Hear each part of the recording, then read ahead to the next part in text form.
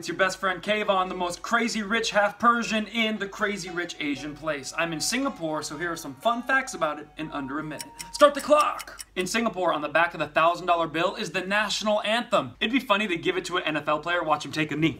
Singapore, literally translated, means the Lion City. The guy who discovered it first thought he saw a lion there.